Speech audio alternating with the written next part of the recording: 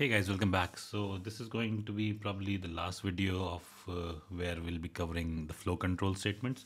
And in today's video, I'll be covering two or three rather flow control statement. One is the select, and the other two are basically looping mechanism in Bash scripting, just like for, which are while and until, right?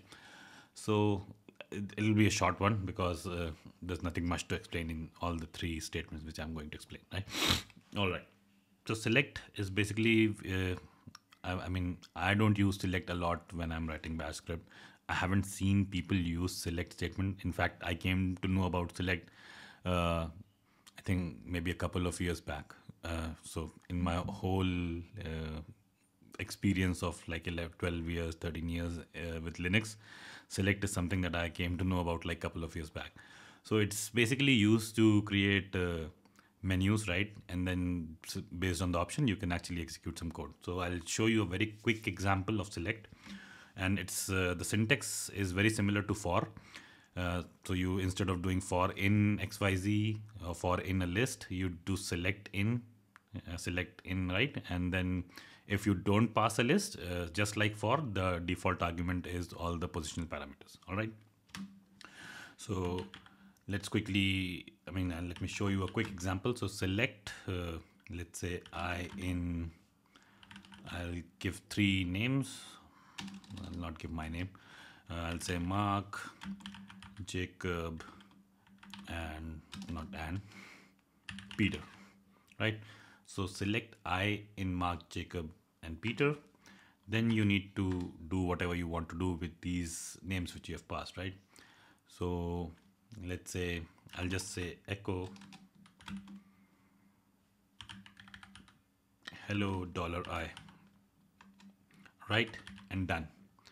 And once I'll hit enter, you would see a menu is created for me, right? And it is asking for what option do I want to select, and you have to pass the number which is just adjacent to that option, right? So suppose I select 1, I get hello Mark, right? I select 2, I get Jacob, and similarly if I select 3, I get Peter. But the loop is not ending, right? So that basically mechanism you have to put in your script. You can exit this out with Control C, but suppose if I want to exit after this, I can simply put a break statement here, right? After just the first iteration. So now if I run this script and say I want hello Jacob, so it will just print out hello Jacob and exit, right? So that's just all select is all about, right? I'm not sure how people use that in the script. I have never used, in fact, select statement in any of my scripts. So yeah, that's all the example I could come up with. All right, so the next two are basically very important one. Uh, Not next to, in fact, while is important when you're writing shell script, because you'll use while a lot when you're doing shell scripting. Until, I don't use until very often, but I've seen people using until a lot in their script. In fact, in other programming languages like Ruby, which actually has an until statement, just like Bash, it's used a lot, right? So while and until are very similar to each other. It's just that while executes as long as the condition you give is true, whereas until executes as long as the condition is false, right? So that's the only difference between while and until. So let's see what we can do with while. Let's write a small script to show how while actually works. So I'll just do vi while.sh, right? I'll start my shebang.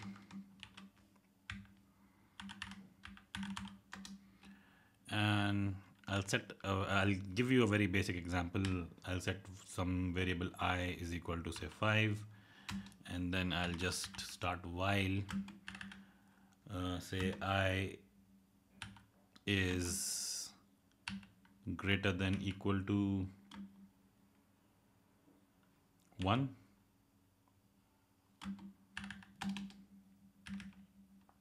Right? Then we are going to do, and we are just going to echo out $I, and then I'm again going to set I and this is basically how you update a variable which is numeric in bash script, right? It's not as simple as in any other programming language where you just do I plus equals 1, right, or I minus equal 1. It's not like that. So you just have to do dollar sign, you have to open double braces, right, and then you have to do I say minus 1, and then you close this. So this is how you basically update the value, and then I'm done, right? So this should print out 1 2 3 4 5 4 3 2 1, something like that, plus x while sh, right? So and now we'll just execute it. So you can see it has printed out whatever we wanted. So that's how basically while works. Now moving on to our until example. So I'll just use the same example with until, right? So we'll just do vi until.sh and we'll start our shebang. I'll just write a shebang, not starting anything.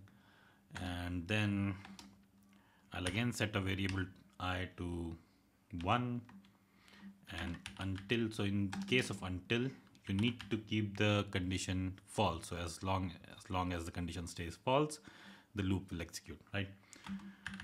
Until $I, let's say is greater than 5, right? Do so $I greater than 5 for the first loop, which will be false. So we would just echo out $I, not %I, $I. And again, we are going to increment. So this time we are going to increment because we want to increase the value of I, not decrease it, right? So I would be equal to I plus 1, and we would be done. So the first I would be 1 is greater than, which is false, so I would be echoed out. Then again I would be increased by 1, so I would be 2 in the next iteration. It will still remain false, so it will remain false until I is greater than 5, right? So we'll get 1 2 3 4 5. Let's see. Chmod plus x until.sh, and we'll just run it. So you can see we got what we were expecting, right? So that's basically how while and until work in bash. Until is actually very good when you want, say, I want to do something like until say I'm copying some file, right? So say file 1 to file 2, right? So if this operation is not happening successfully, I can echo out some error, right? So that's a very good use case of until loop. All right, so that's pretty much it. That's all I wanted to cover in this video, and we are done with the flow controls statements, all of them. So we've covered everything from for loop to if then else, select, while, until, everything's and case, right? So we've covered everything. So yeah, that's pretty much it. I hope you liked this section. We'll be continuing with our shell scripting course. There are a few advanced topics which I want to cover in the upcoming videos. So please do stay tuned for the videos, right? And yeah, I hope you like the video. Please do subscribe to the channel before leaving, and thank you for watching.